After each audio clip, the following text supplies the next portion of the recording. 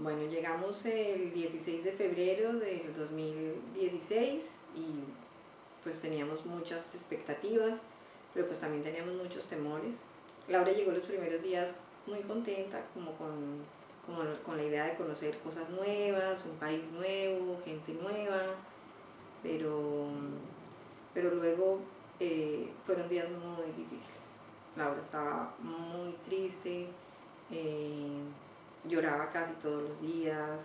Realmente eran días muy difíciles, a nosotros nos costaba mucho trabajo lograr que Laura saliera el otro día a estudiar, y pues hacíamos muchos intentos, nos levantábamos, le preparábamos un desayuno especial, la acompañábamos en las mañanas, pero bueno, hubo días que literalmente yo tuve que sacarla y cerrar la puerta porque ya no quería volver a la escuela.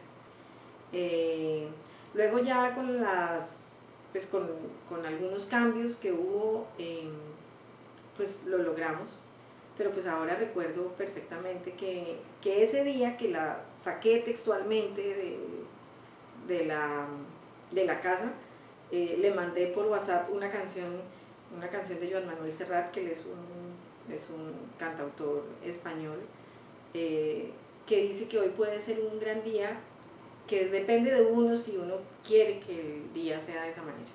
Entonces le mandé la canción y bueno, yo también cerré la puerta y yo también me quedé, ella se fue llorando y yo me quedé llorando, y la canción dice,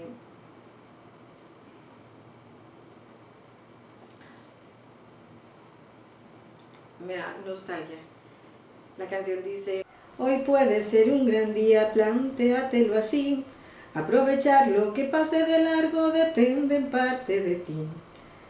Dale el día libre a la experiencia para comenzar y recíbelo como si fuera fiesta de guardar. No consientas que se esfume, súmate y consume la vida a granel. Hoy puede ser un gran día, duro con él.